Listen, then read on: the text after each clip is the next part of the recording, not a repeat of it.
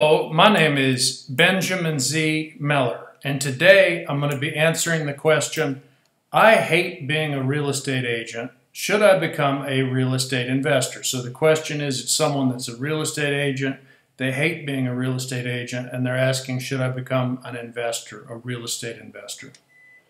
The answer is yes. If you don't like being a real estate agent, then quit and go do what you want to do. Forcing yourself to do something you hate is not a good thing to do. A lot of what you learned as a real estate agent will make you a better investor. It's important that you look at networking with other successful real estate investors and then put all your passion into becoming a real estate investor. If you need any help, don't hesitate to reach out to people.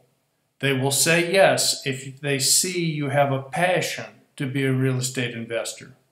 The world will give you what you demand of it. Go out there and become a real estate investor and don't let anyone talk you out of your dream. I hope that helps, and good luck with your investing.